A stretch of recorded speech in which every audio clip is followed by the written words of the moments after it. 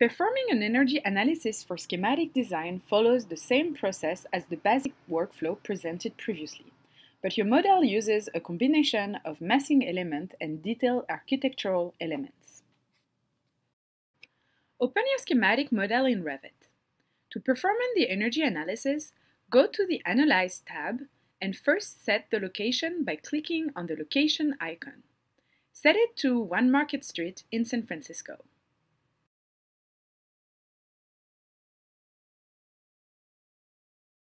Then, review the energy settings by clicking on the icon.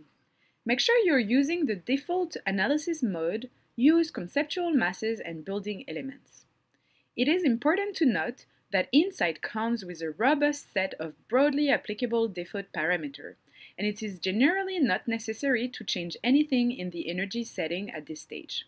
However, should you need more advanced setting, you can customize the settings here, and you can refer to the Revit help topic on energy setting for more information.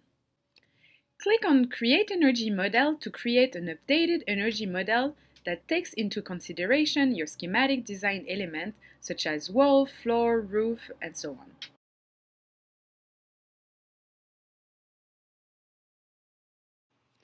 Click on the Generate icon to generate an insight based on the updated energy analytical model.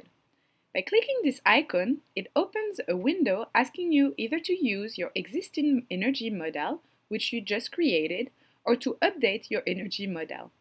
Because you haven't made any changes to your model since creating your energy analytical model, just click on Use Existing Energy Analytical Model. To access the result of the simulation in the web-based Insight interface, use one of the 3 following methods. In Revit, you can click on the Optimize As icon as shown here. In your analysis complete email you receive, you can click on the link. Or you can go to the insight.autodesk.com and sign into your A360 account and click on Insight, All Uncategorized category, and click on your model.